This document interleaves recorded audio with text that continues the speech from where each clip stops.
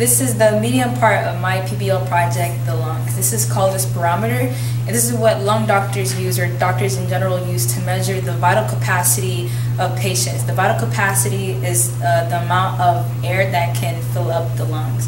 You measure it by blowing as hard as you can, as long as you can, and for once, and then the air that you breathe will create bubbles in the water that's in here, and the bubbles will move this up and then measure your vital capacity.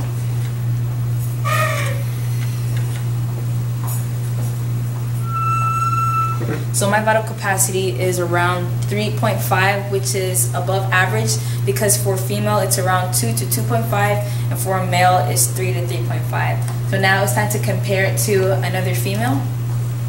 Yep.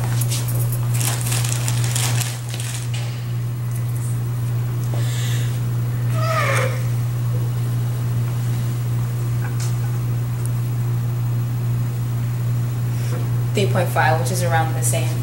Thanks for watching Harmony Public School.